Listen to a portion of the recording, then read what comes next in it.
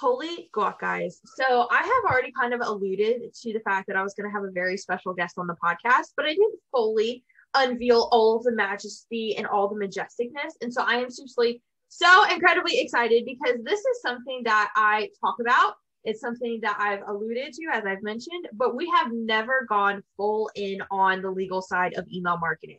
And so I am seriously so incredibly excited to have a very special friend on here. Her name is Layne. She's about to blow your mind, absolutely blow your mind. And so, like, thank you so much for being here. Please dive in. Tell us a little bit about you. And I mean, just share your awesomeness. Thank you, Ashley. And I am so excited to be here too. You know, we've been planning this for a little while, so I am really excited. Hi, everyone who's listening. I'm Layne Lyons. I'm a lawyer and a legal expert for women entrepreneurs. And that means that I help women grow their businesses by using the proper legal foundations. So what does that mean? Well, I believe that when you're in fear, you can't grow. So if you're sending out your emails, doing your email marketing and all the things, and you're looking over your shoulder, worrying in anywhere in your business, that's something that you are doing or not doing, or something that you're saying or not saying is going to come back and bite you in the buns. You are not going to be able to grow the business of your dreams. You're going to hold back. You're not going to even hit send, right? Yeah. So my whole jam is helping you get powerful, confident with your business, know exactly what legal protections you need. I make it super, super simple. Look, we both know that legal stuff can be overwhelming and even sometimes a little intimidating, right? So I make it super straightforward, really, really simple. And that's what we're going to do today. We're going to dive into the incredible world of email marketing, and we're going to keep it really simple and help you keep it legal.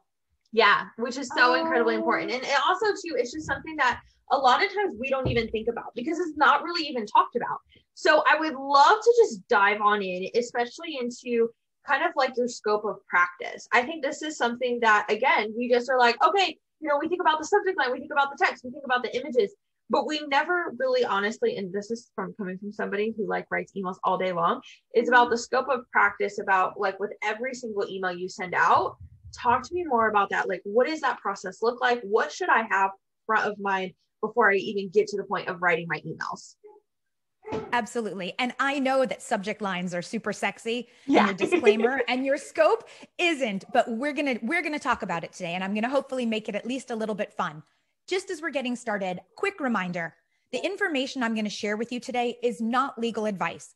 It's information and education for you to use as you make your email marketing super sassy and you take it to the next level. And it's not going to be a substitute for speaking to a local lawyer who can advise you on your specific situation, but I promise you it is going to be super, super helpful. Yes. That awareness is key. Yeah. With that out of the way, let's talk about scope. You brought up a great point, Ashley. So you need to establish your scope on your scope of practice on every single email that you send out. And what exactly is scope? Scope is what your audience, what your clients and your email readers can rely on your information for and what they can't rely on it for. Let's break that down a little bit. Let's say that you are a business coach or a virtual assistant, and you're helping somebody in the money area of their business. You're helping somebody increase their productivity. You're helping them hopefully have a more successful business. Mm-hmm. But it's really important in your scope and in your disclaimer to make it super clear that working with you is not a guarantee of future earnings. Working with you is not a guarantee of results, right? See how it's possible. We're talking about the confusion here. It's possible that somebody who reads your awesome sales page where it says, I'm going to 10x your income by working with me. That's fine to have that in your marketing, but we want to make it clear that working with you is not a guarantee of future earnings. If you're a health coach, we want to make it clear that you do not heal, cure, diagnose, or treat any illness, that you're not a doctor or a nurse or a naturopath. And if you're, let's say, a life coach, we want to make it clear that working with you isn't a substitute for therapy. Yeah. Why? Why is this so important? Because licensed practitioners, like I was mentioning, doctors, lawyers, CPAs, licensed business professionals, licensed health professionals, licensed mental health professionals, those women are all held to a different standard than coaches, consultants, and unlicensed service-based business practitioners.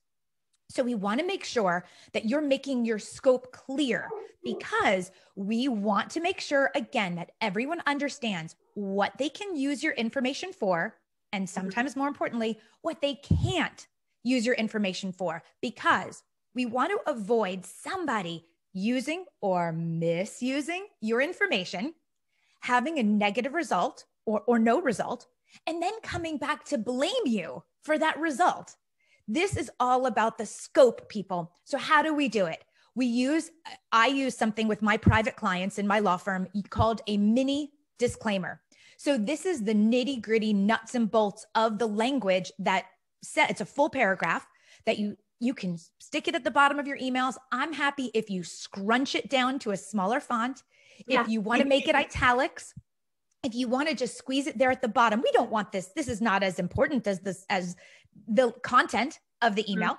This is certainly not as sexy, as we said, as the subject line. This is not as cute. This is not as cute as the emojis, but it's even more important in times, because we want to make sure that that scope is clear so that nobody can use your information, have a negative result, and come back and blame you. So it's all about the scope. So we want this mini disclaimer, what I call a mini disclaimer. We want this language on every email you send out. We want it on your website. We want it on your social media groups, all of your social media presence, everywhere that you are showing up online. You need to establish your scope of practice. And it is super important to have it on your emails. I recommend, just like you've got your cute and sassy signature at the bottom, take your mini disclaimer. I sell it as a standalone package. It's $100 currently. I'm not sure when this episode will air, but it's $100. I sell that as a standalone item.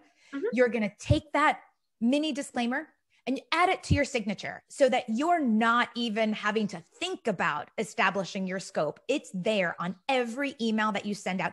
It doesn't have to be on your scheduler, right? The fact that you're going to meet up at 6 p.m. on a Wednesday, we don't need that. But if you're giving any kind of information or education, what sometimes is called advice in any of your emails, we want that disclaimer there so that the person reading it has been put on notice what she can and can't use that information for. Does that make sense? That totally makes sense. You know, as you were talking, it reminds me of like the old game of telephone, you know, when you would like have like the first message and then you would whisper it to somebody else and then whisper it to somebody else and like it goes around. And by the time it goes around the circle, you could have said, I love my mom. And now it's, I love my grandpa kind of thing, you know?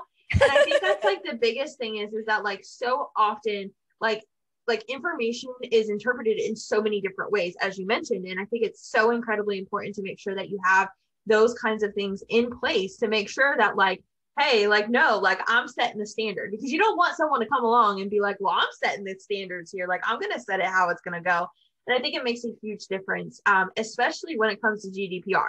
I feel like when we got into the first phase of GDPR, everyone was like, what does this stand for? What does this even mean? Like, what am I even supposed to do? And I would love to segue into GDPR because I feel like this is, again, something that was a huge hype. Everyone suddenly became an expert in it so they could offer services around it. And now everyone, I feel like the kind of the hype, I feel like has died down, but the importance hasn't. So I would love to hear about like what you recommend in terms of with GDPR. What should people be doing? Is it just as simple as making sure that, you know, certain people opt in versus not? Like, give me the deets on this. Yeah, absolutely. And let me preface this by saying California is going, you know, we're US based companies. Yeah. And California is going to be coming out with a new privacy policy, likely this year. It was scheduled for 2020, but then COVID, hello. So everything was put on the back burner. But California is the leader often in these internet privacy rules. We have like CALOPA, which is a California Privacy Act, which applies to the entire country. So if it applies to California, it applies to everyone. And so heads up, everyone, GDPR, which is currently for the European Union, for the EU, you've seen that everywhere. is we kind of got a little bit of a slide from May of 2018 till sometime in 2021 for all of us to get caught up. But I will just advise that in 2021, hope fingers crossed here from the legal department, in 2021, there will be a new California email privacy law, opt-in privacy law. So we're going to all have to be compliant with that. So this is really great timing for all of us to make sure that we're already understand GDPR, because the California law promises to be as stringent or potentially even one step further. Right? We Americans always have to outdo everyone, right? Bigger and better here in the US. So wink, wink. So, okay, let's talk GDPR. There are certain things that are important for us to be doing with our email marketing. The most important thing is that you have a GDPR compliant privacy policy. I also have a privacy policy for my private clients. I recommend that you get one drafted by a lawyer, one who specifically understands service-based businesses like coaching and consulting and other service-based businesses, because it's a different ballgame over here. So I definitely recommend that you have that drafted by someone who understands what industry we're in and the unique exposures and pitfalls that we face. All right. So now you've got this GDPR compliant and soon to be California Privacy Act compliant privacy policy. What the heck do you do with this thing? So one, you have it as a link in the footer of your website. Why? Why do you have this on your website? And I'm also going to clue you into some other places where you want your privacy policy link as well. Why? So the law says if you have any visitors coming into your website from California and you have anything on your website where you collect personal information from other people, then you must have a privacy policy. That's the current law without even the changes. What does that mean? Well, everyone who has a website here in the US that's open for business potentially has visitors onto your website from California. We can't, of course, dictate who comes to our website. So as soon as your website goes into what we call interstate commerce, meaning it's available for anyone in multiple states, not just your state, to be visiting it, then we've got to comply. We've got potentially California visitors. That's part one. Part two, if you're collecting any personal information. Well, what is personal information? So it turns out just a little old email is personal information. So if you're collecting their name, their email, any other information beyond that is just gravy. What do I mean collecting information? So two common ways that we see this. One, a contact me page, right? Usually the seventh page on a seventh page website is contact me. You've got a box there with a field that says name, even if it's just their first name, email address. And you may even have a box that says message, which is even more significant because somebody could put a message in there like my business is drowning or my health is in the tank. So we're collecting information, but again, just an email alone is enough to trigger this. So if you're collecting information on your contact page, or even more common, handy dandy little opt-ins. An opt-in, you're giving something of value, a handout, a checklist, a video in exchange, right? Here it comes, in exchange for someone's email and first name. There you go. Bing, bing, bing. The trigger has gone off now. Have a website that is potentially being seen by visitors from California, and you're collecting personal information. So what is a girl to do? Well, right. I already mentioned, we're going to have that GDPR compliant lawyer drafted coach understanding privacy policy in the footer of your website as a link. But the law also says that every place where you are just about to collect personal information, right below that little handy submit button, you've got to have a link to your privacy policy. Why? I love the why. The why is because the law says we've got to give our users what's called informed consent. Consent, of course, means, yes, I want to opt into your list. Informed means I've read or had the opportunity to read your privacy policy. So I'm educated and I know what information you're collecting from me, how you use that information, how you store it, how you share it, and most important, how I can opt out if I want. So right in the same box, that same cute box that you've spent so much time with all the adorable marketing, creating your opt-in pop-up or your opt-in on your webpage, right below the submit button, you're going to have a little line of text, and it can be totally straightforward or it can be cheeky. And you can go to my website. My website is LayneLyons.com. Layne has a Y and Lyons has a Y. We'll have that in the show notes. LayneLyons.com. I use my website really in large part as a teaching tool to show my clients how to set things up, how to add their things, all the things, how to do it correctly. So right there, right before you're about to let them hit submit with their name field and their email field, you want to have a line of text. Again, can be straightforward. It can say, "We respect your privacy. Read all about it here." And then the word "here" is a link back to that same GDPR compliant privacy policy. Or you can be as cute as you want. You can say, no spam, not even in a can, or, we love spam, whatever it is, right? You can be as cute as you want, but you've got to have that link there. Again, the issue is informed consent. Informed because they've had an opportunity to read your privacy policy and understand what you're doing with their personal information once you gather it from them. So that's really the big thing that's the hot ticket right now with GDPR, is making sure that you've got that privacy policy link anywhere that you're just about to give your people an opportunity to hit submit and give you their information. Yeah, so incredibly crucial. And this also, goes into the whole double opt-in thing as well too. I think this is a huge thing that a lot of people are just like, okay, like I honestly get this question all the time. They're like, do I need double opt-in? Does it make sense? And, from an email marketing standpoint, like as a strategist, so often the double opt-in emails actually end up in spam. And the percentage of people who end up, unfortunately, and this is like platforms across the board, like I've seen that just like, they're just like, I never got the opt-in, so I never got the emails, and then they never move forward. So talk to me about your viewpoint. I mean, because like, I mean, on my side, I'm like, I hate double opt-ins. Like, I absolutely hate them. But I mean, from a legal standpoint, I mean, give me the juice here, because like, I know, again, it could be like, yeah, I get it, Ash, like I understand. But then at the same time, like we need to be compliant over here too. Exactly. And I love that. And, from the marketing standpoint, if I can just add my understanding, and you're the marketing guru, not me, but we want people on our list who really want to be there. Because we don't just want to fill our list with numbers. We want to have actual like potential pre-clients on our list and clients. So having that double opt-in just gives one more fail-safe to get those people who really want to be on your list. So that's like a little way to, what do you call that? Like a spoonful of sugar yeah. to help the medicine go down right there.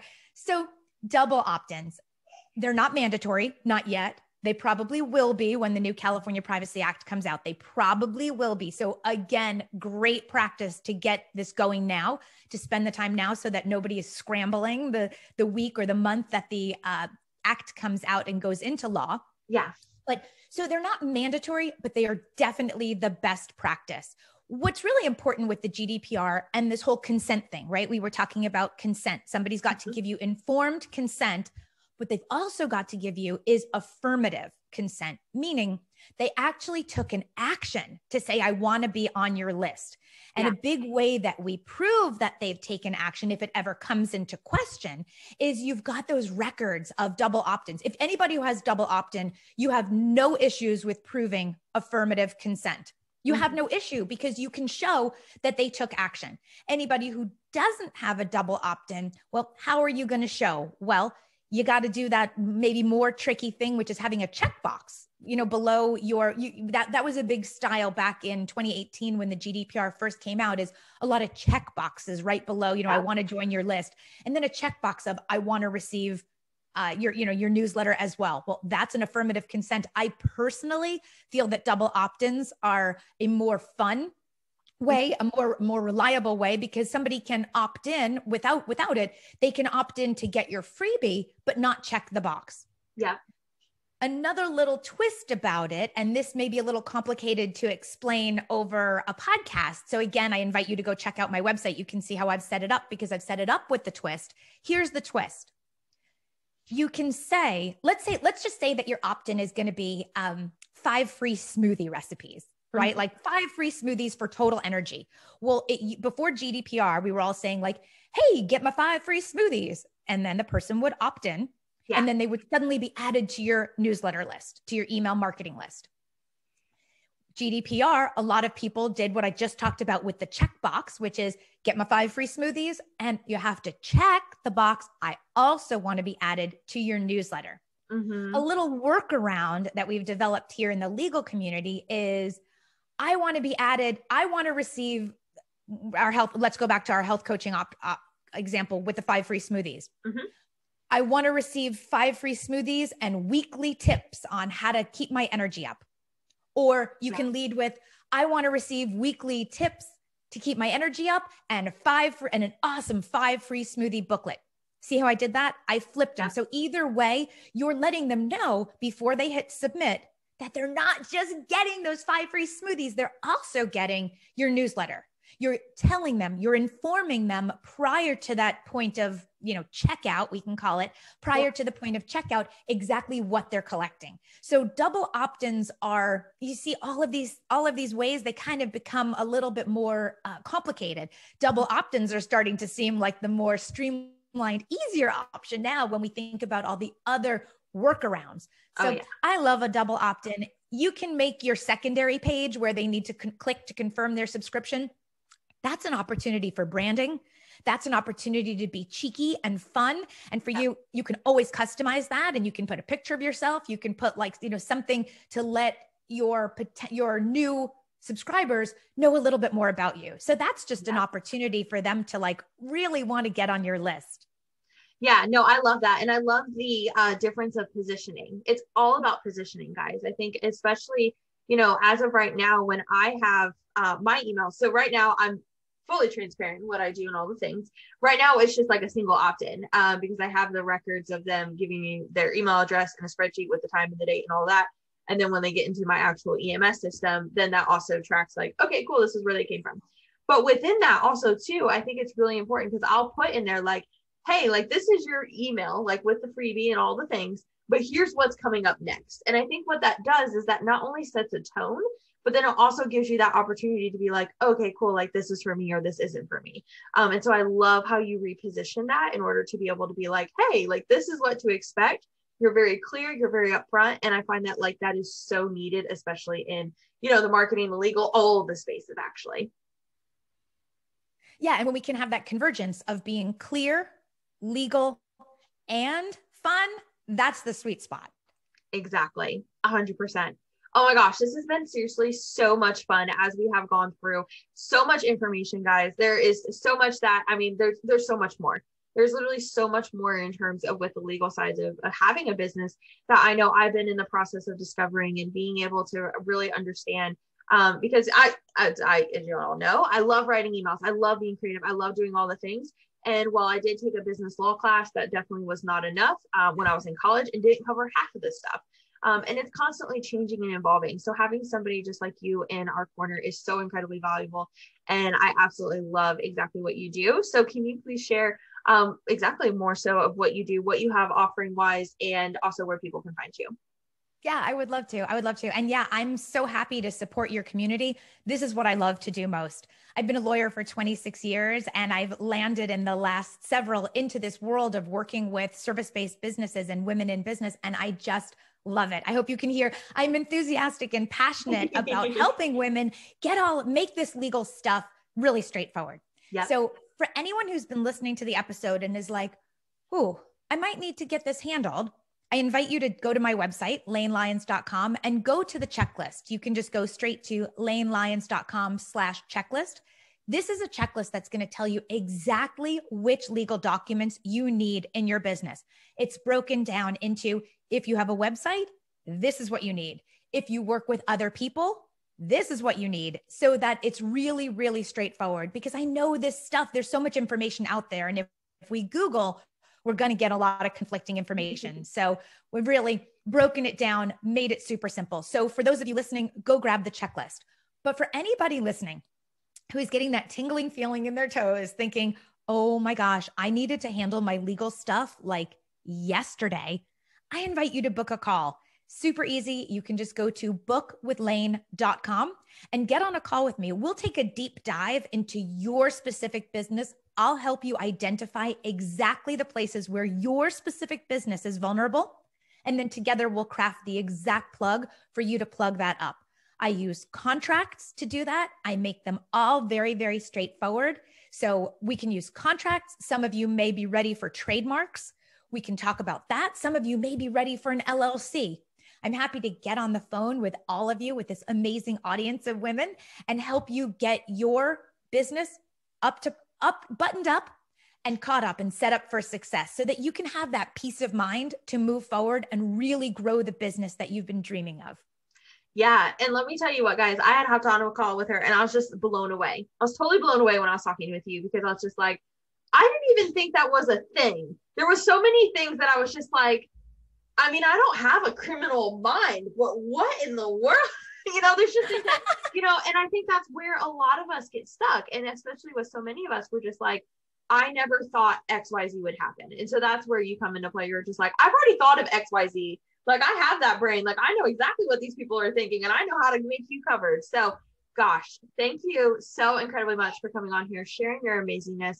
And guys, I highly, highly recommend popping on a call with her, getting all of her energy and just really kind of going in and doing the things. Thank you so much for having me. And thanks everyone for listening. Perfect. Awesome. Well, guys, thank you so much for joining us on another episode, and I will see you guys on the next one.